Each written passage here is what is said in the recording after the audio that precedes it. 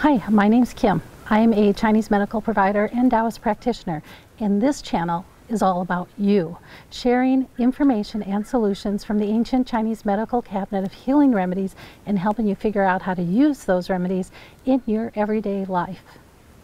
So it's allergy season, and today I am running around Mount Hood because I don't have allergies when I'm in the mountains. I do have them when I'm down on the bottoms where they're growing a lot of grass and I have hay fever.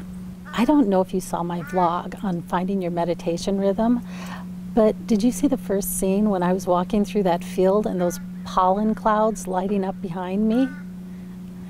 That's how the pollen is today, and the cottonwoods are on fire. I was driving the other day and it was like I was driving through a blizzard, and I so wanted to stop and film it, but I had forgotten my camera.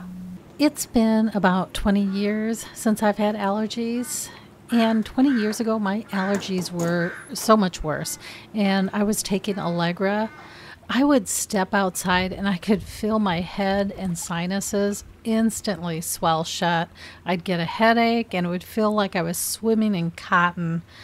And I'm running around Mount Hood today because I don't have allergies up here in the mountains. The last time I went about eliminating my allergies, it was all based on supplements. I was facing the same situation that I'm facing today. Long-term stress had gotten the best of me. My digestive health was weak, and I had gained weight that I just couldn't get off. I was experiencing a lot of inflammation, and the allergies were just one more step in the inflammation process. What happens when you have a histamine reaction in the body? The simple response is the body identifies a substance as a foreign invader, and the mast cells covered with the correct IgE antibody move to the scene of the crime. And these mast cells attack the invader and start a response to remove the invader from the body. And part of that response is releasing histamine at the site.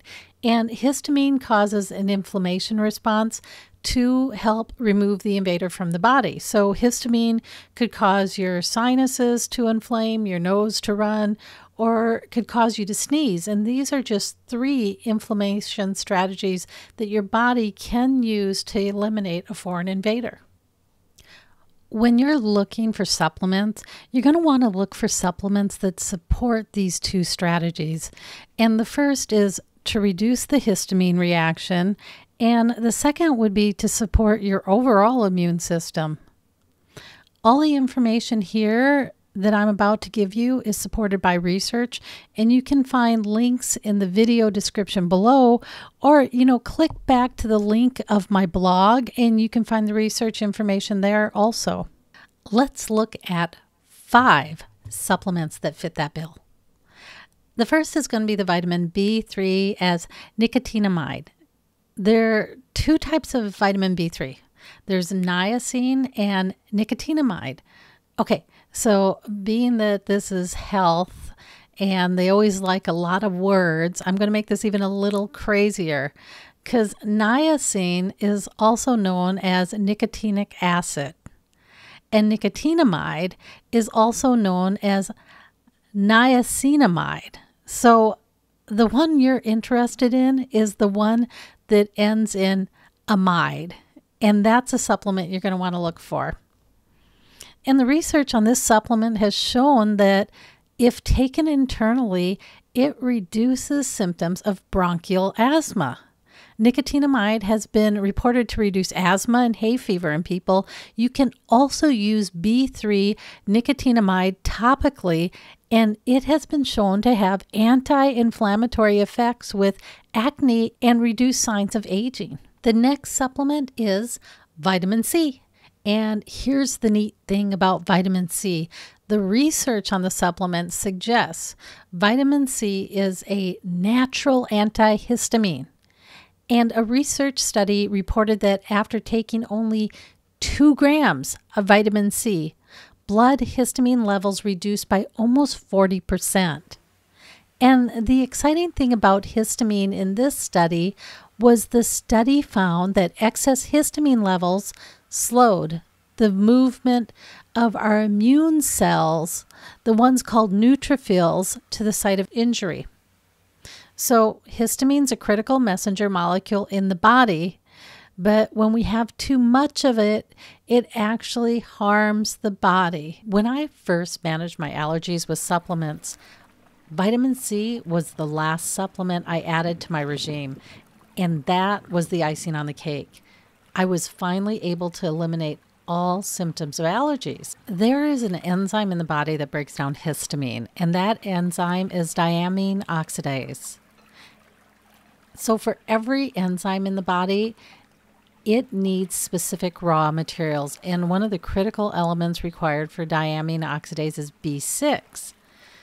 So today, there are a lot of common medications that we take that are going to interfere with the function of Diamine Oxidase because they reduce the amount of B6 in the body. And some of these medicines that can reduce B6 in the body are things like high blood pressure, tuberculosis, asthma, and arthritis medications.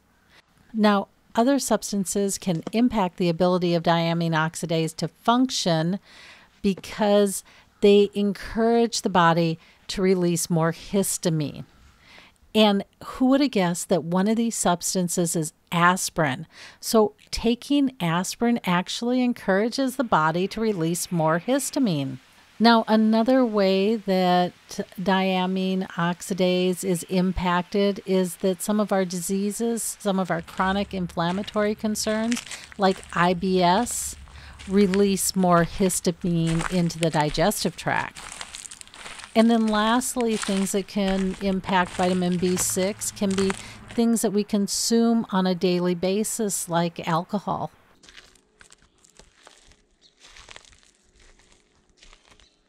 And being that B6 is water soluble, we don't store it in the body. If you're not using supplements, then B6 is going to be completely dependent on your food choices. Our food processing has impacted the nutritional contents of foods, and we know that, but we don't really think of our food processing as additive. So using nitrogen fertilizers instead of nutrient-rich soils reduces the nutritional value of food. And using sterilization methods such as heat, irradiation, or pasteurization, all of that reduces the nutritional value of food. Shelf life reduces nutrient content, cooking reduces nutrient content, and when we start to look at it this way, the numbers look different. If each loss was only 2%, we might say that by the time we get the food to the table, we've lost 10% of the nutritional value, and that's okay. But that's not what's happening. Some of these processes can eliminate up to 50% of the nutrition in the food. And that's where supplementing becomes effective. There are a number of companies that make Diamine Oxidase from pork kidneys. And Diamine Oxidase is a digestive enzyme. It's produced naturally in the body, in your kidneys, your thymus, or your intestinal lining. So supplementing with Diamine Oxidase is not going to reduce the amount that's made in your body naturally, nor is it going to reduce the amount of histamine that's made in your body. What supplementing with Diamine Oxidase is going to do is give you more of this enzyme to help break down the histamine that your body's naturally producing. This supplement is taken for food sensitivities, and that's going to be foods that you think don't work well in your system. And those are going to be foods that cause gas, bloating, diarrhea, heartburn, upset stomach. And so then the thought is, well, if I'm taking Diamine Oxidase, why do I need to take B6? Well, you need to take B6 because B6 is needed for more than just Diamine Oxidase. And if you're low on Diamine Oxidase because you're lacking B6, well, then all those other functions that need B6 are also going to be impaired. And what are some of those other functions? Well, B6 is needed for creating the neurotransmitter serotonin in the brain. It's needed to support the central nervous system. And it also helps create the myelin sheath, which encases the nerve. Okay, so what's another supplement? Calcium. Calcium is a critical component of liver function. It regulates almost every liver task we know of.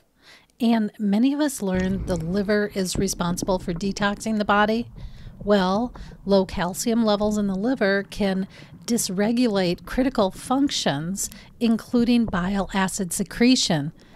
Problems with bile acid secretion can aggravate IBS and reduce the effectiveness of your digestion. And we've already seen inflammation in the digestive tract increases histamine levels. Stress reduces the amount of calcium stored in the body and can deplete calcium over time. So low calcium levels increase your stress, increase your irritability, increase agitation, and increase anxiety. You can use Chinese herbs and supplements in a similar manner. They both boost the immune system. Now, the one thing that you have to be conscious of is that you're repairing your health. You're not trying to suppress a symptom. So if you're trying to suppress a symptom, then go find a pill from your doctor, and usually you can take that and it'll suppress the symptoms within a day or a week or 3 weeks. It depends on what they say their loading time is. And that's not what Chinese herbs and supplements do. What they do is they try to repair your body so that your body gets back to normally defending you. So you might have to take these supplements and these herbs for a number of years in order to repair your body to the point where you don't need to take them anymore, or you only need to take them sporadically. The first time I addressed my allergies with natural supplements, it took me 3 years of supplementation. And then, I haven't taken supplements in 20 years. And the other thing that you have to be conscious of is that you're not going to take a small amount of supplements. You're not going to take a small amount of herbs. You're going to take a lot. So when I was doing this the first time, I was doing supplements and some herbs. And I was taking 1,200 milligrams of calcium. I was taking 600 milligrams of magnesium. And my vitamin Bs were significantly over the RDA. I think my B12 was 2,000 times the RDA. And then my vitamin C, I was taking 2 grams. Sometimes when I had a really bad flare-up, I would even step it up to 10 grams. So it wasn't that I was taking a minor amount, and I did this for three years. This time, what I did is, being that I specialize in Chinese herbs, I started out with the Chinese herbs because I know that they act immediately. If you get the right formula, they act quickly and are very effective. And even with that, just to put this into perspective, working with your practitioner, it's probably going to take them a couple tries to get the right formula for you. But if you get the right formula, it's pretty amazing. And it took me a couple tries, and I live with myself, so I know myself, and it still took me a couple tries to get the right formula for me. But what happened when I got the right formula, it turned out that I had to use 2 formulas. And how it would work for me is I was actually taking one of those formulas 6 times a day, and the other one I was taking 2 to 3 times a day. So what would happen is I'd take my formula, and then my symptoms would go away, and then as soon as I felt something coming back, like scratchy throat, scratchy eyes, I would take my formula again. Chinese herbs build up over time. So the longer you're taking them, the more they build up in your system. So at the end of the second week, I was able to step it down to 4 times a day, and the other formula I was still taking twice a day. And then by the end of the first month, I was down to taking the one of them for twice a day and the other one only once a day. And I did that for about another month. And now I take one of those, I take both of those formulas maybe once every 2-3 days. And then I incorporated supplements just recently because Now I'm okay with going for a longer term solution, but the pollen and hay fever this year was horrible and I needed an immediate fix. So now I'm taking supplements and these are working just great. And I haven't had any major issues in, over this last 3 months. Okay guys, that's it. And until next time, I'll catch you on the other side.